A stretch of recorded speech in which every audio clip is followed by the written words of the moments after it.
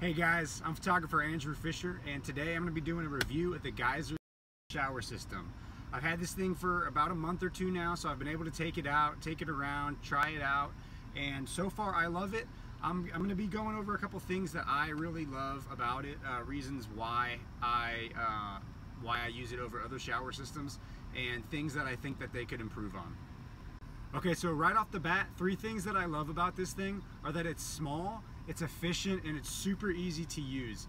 I do a lot of traveling, and when I'm out taking photos of places, these wild places, sleeping in the back of my car, I've got limited space available for all of my backpacks, my camera gear, my sleeping equipment and stuff. So having this tucked away and providing me a shower and also helping me clean dishes is a huge improvement on the lifestyle that comes with kind of sleeping in the car and getting out into wild places in order to get the shots that I need. Right, so this sponge that they use is phenomenal.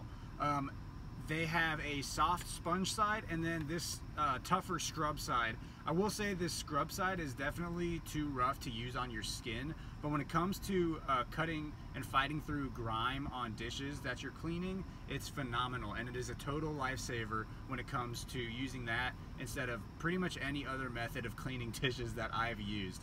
Okay, so another thing that I saw people asking about online is whether or not you could use it to wash hair.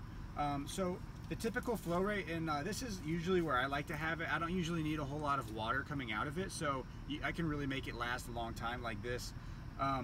You can turn the flow rate all the way up, and then a lot more water comes out, but I don't usually like that.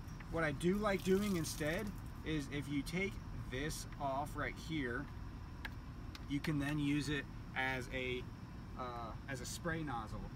So you can spray it in the air, and this is great.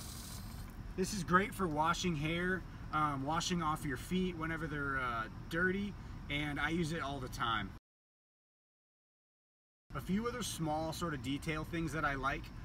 One is that this has an extremely non-slip bottom. I don't even know how it does that, but it's not going anywhere whenever it's stuck down to any surface, and that's cool too, because sometimes if you kind of get tangled up on the cords, it'll kind of pull on it, but it's not going to just fall off the back.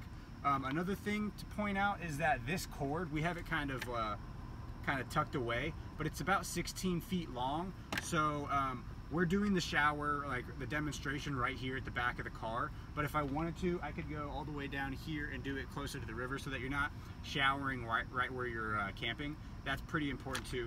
Another thing is that these little bags that the sponges come in, they're reusable. So when you wash your sponge, you clean it after you're done using it, which by the way is highly recommended. You need to clean the sponge so it doesn't collect germs. You can just drop it back in this bag and it keeps it nice and fresh.